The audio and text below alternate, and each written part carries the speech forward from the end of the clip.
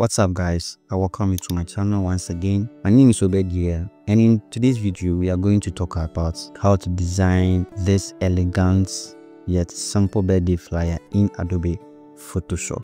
But before we get into the video, I want to remind you that the ultimate graphic design resource is still available at a launching price. So if you are interested in getting yourself a copy, I will leave the link in the description of this video, or I will pin the link in the comment section so you can check it out. Now back into our video. So first, let's open our Photoshop. Right now, head over to your file, click on new, and then give your flyer a name. So I'm going to name my elegant birthday flyer. Then leave the rate at 8, leave the units in inches, leave the height at 9, and then leave everything as it is. The resolution should be at 300 because you are going to use it on social media, and then click on create. Alright, now let's add our guide. So head over to your view, click on new guide, and then change the position to 10%. Make sure the vertical orientation is toggled. Click on OK. Go back again, click on new guide, and then this time around 90%. Then click on OK. And let's do it for the horizontal orientation too. So toggle the horizontal orientation, then change the position to 10%. And click on OK. Then let's one more time. 90%. Click on OK. Good. Now the next thing we are going to do is to design our background. So head over to your resources, and I'm going to link all of these in the description of this video. So first, let's drag and drop this green and gold background here. We can also get all of these in the Ultimate Design Resource Pack. I mean the background design and more of it, so you can check that out. Like I said, I'll leave the link in the description of this video to check it out. All right, I'm going to keep this right here, rasterize it, and then grab my eraser tool. I'm going to increase the size of the brush. Okay, let me keep it at 1500. Sorry, 500 pesos. Let's see. Good. Now let's get rid of the lower parts because we don't want this part. So up to this piece is good. Now with the background layer selected, go to filter, go to blur, then click on Gaussian blur, and then change this to 20%. Okay, let's do it 50 and see. Okay, I think 50% is good. Then click on OK. Good. Now let's add some color grading to the background image so that it looks more popping. So head over to your image, click on adjustment, click on hue and saturation, and then let's increase the saturation to 40. And then let's see what we can do to the hue. Okay, this is okay. -5 is okay.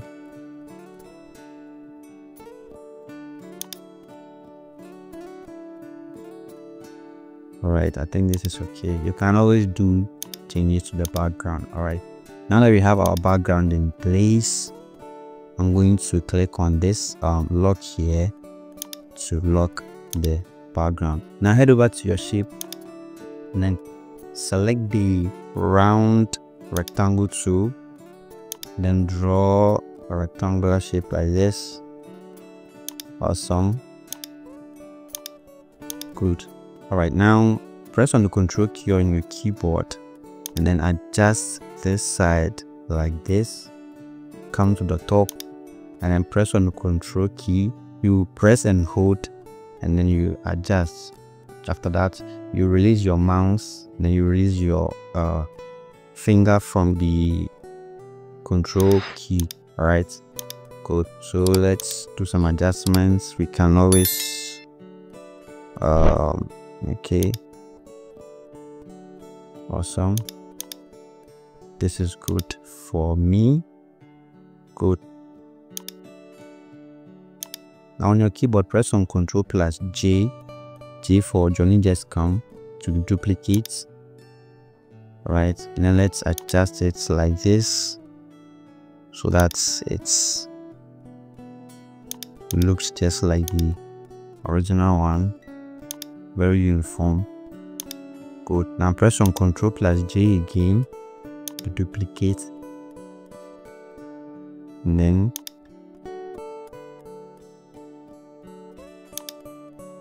you adjust it also.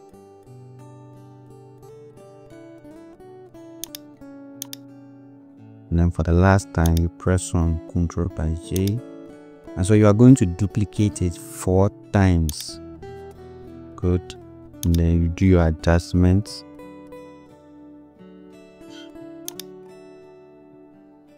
Make sure the spaces between are very similar or close or the same. Good.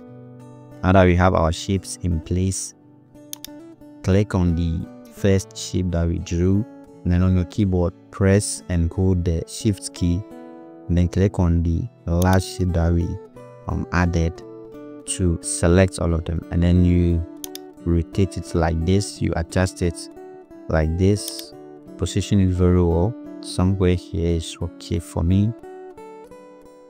Then I'll click on this guy here. Awesome. Right, now select the first shape and then press on Ctrl plus G, and then select the lower one, and then you can change the color to this color right here, this orange. So this is the color code. Then click on OK, and then with your arrow keys you adjust it like this. All right, let's stretch it out a little bit. It's too big, shouldn't be that big. Okay,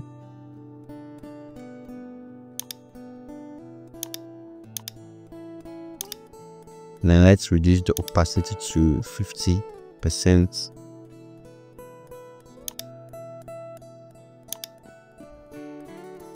Good. Now select this one and then decrease the length like this. Select this one and then decrease the length. Just shift it to the left side so that the first one and then the third one have the same height. All right, or they are on the same line, and then the second one and then the fourth one to be on the same line. Now select the third one, this one, the third shape. This is first, second, and this is the third shape. All right, then press on Ctrl plus J to duplicate that one also, and then change the lower one to white color. And you can also adjust that one as well. Okay, you can also reduce the opacity to 50. Good. Now the next thing we are going to do is that we are going to clip mask our images into this shape. So first select this first shape, select this first shape. Let's lock the orange shape that we worked on.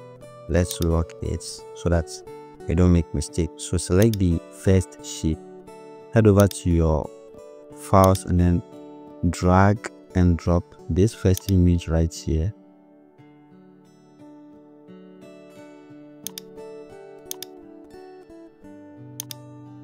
All right, and then click on this guy. Now right click on the image you imported and then click on create clipping mask.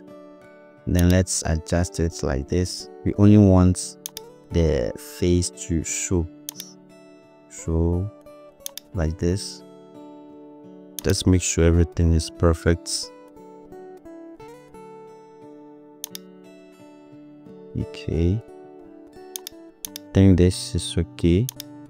Right, Alright, now let's click on the second shape, head over to our folder again, and then drag and drop this our second image here. And just like we did for the first one, let's clip mask it as well.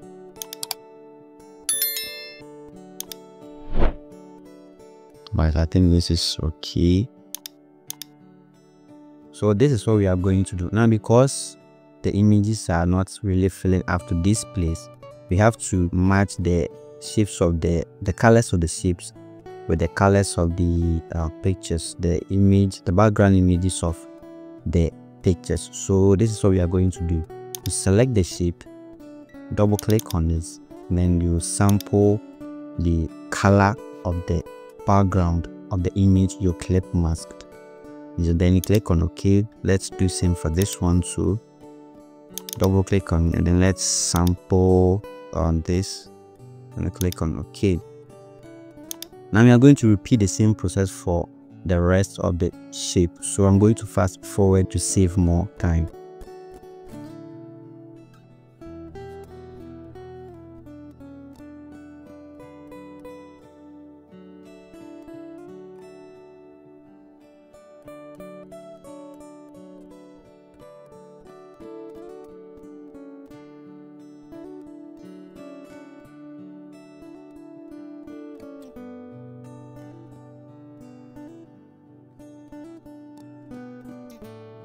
Alright, so now we are done clip masking all our images into the shapes. So what we are going to do is that I'm going to group all of them into one folder so that we don't get things messy. So you select everything here, excluding the background, alright, the shapes and then the images. You select everything, you drag it to the folder icon here to create one for them. Alright, now let's head over to the folder and then drag and drop our last image here, and then I'm going to okay, so let's adjust it like this. So I think the shapes are small, so let me increase it a little bit.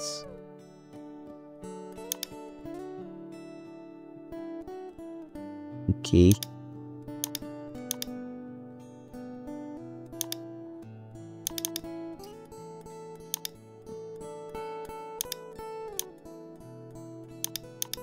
Good, I think the image is okay. Alright, now that we have our last image in place, I'm going to go ahead and then add our text. So grab your text tool, grab the text tool, draw a text box, then you start to type your text.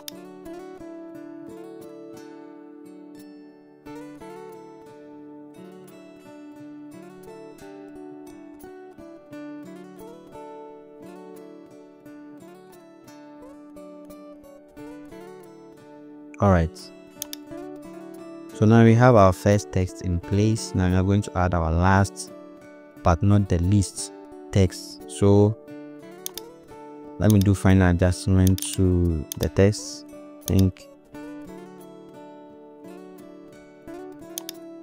change this to medium and decrease the size. Okay, I think this is good. Now let's add our second text, which is Uche Montana.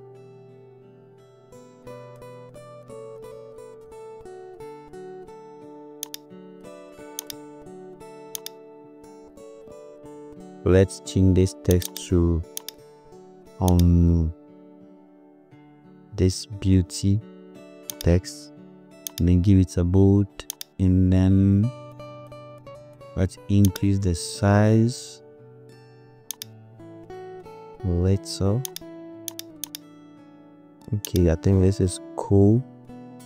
Now the next thing we are going to do is to add our last text. So first, grab your shape tool, the rectangle tool, and then draw a straight rectangular line right on top of the upper guide. then change it to white. Alright, so at this moment we can get rid of our guides. So head over to the view and then click on clear canvas guides. Now let's decrease this to something like this. Then you can reduce the opacity to 80, sorry, 70 or 80. 70 is okay. And then grab our eraser tool. Let's rasterize the shape. Let's decrease the size, and then we can get rid of this part like this. Good.